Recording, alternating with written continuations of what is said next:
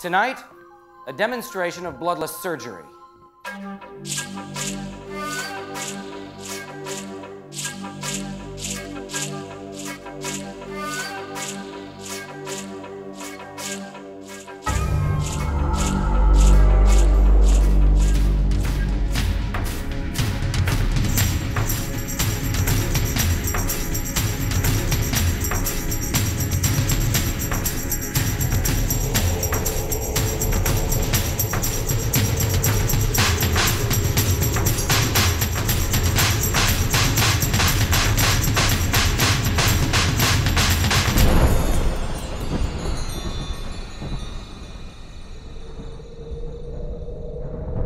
All I need from the audience, 2 volunteers.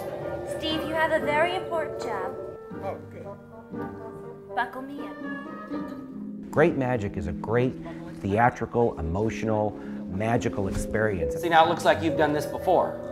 It's fun to go out there and know that their expectation level is a certain place and then go far beyond that.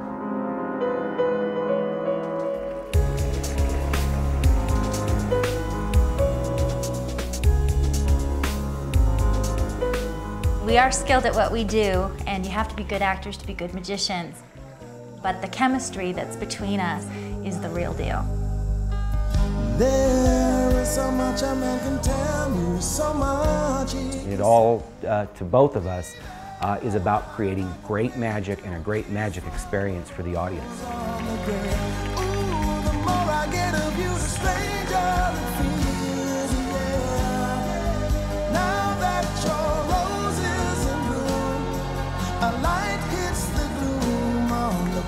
Mark is a magician who entertains because magic is his skill, it's his base, it's what everything is built from.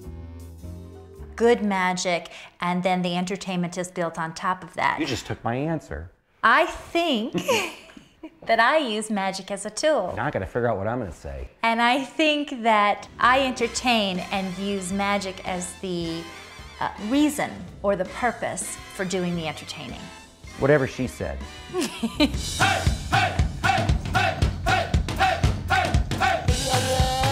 Whether it's been in a theatrical setting like a production show, a Broadway setting, or a theater setting like Magic Underground, very intimate, or these giant corporate productions that we've done, I think when somebody hires us, they get the benefit and the background of all those different experiences. Next, we're going to place a very simple wooden coffin over Ginger's body, and we're also going to strap this very tightly in place. Yeah! Gentlemen, on the count of 3, very gently. And the key word here is gently. I'd like you to pull. 1, 2, 3, pull! Right there, hold! Ginger, cut in half, just like on TV.